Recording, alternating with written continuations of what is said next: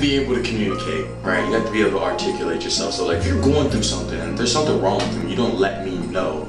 Like I hate this fucking ideology where people are like, yo, a person should know how I'm feeling and be able to figure out that. Fuck no! How am I supposed to figure out how you feeling if you don't tell me? How am I supposed to fix something? How am I supposed to know the problem? Like I got my own shit going on. If you want me to help you, at least explain the problem and I can give you my assessment of that problem and what I would do in that situation, right? It may not be the answer for you, but I can tell you my perspective or perception on it. But if you don't communicate or articulate how you're feeling, how am I supposed to help?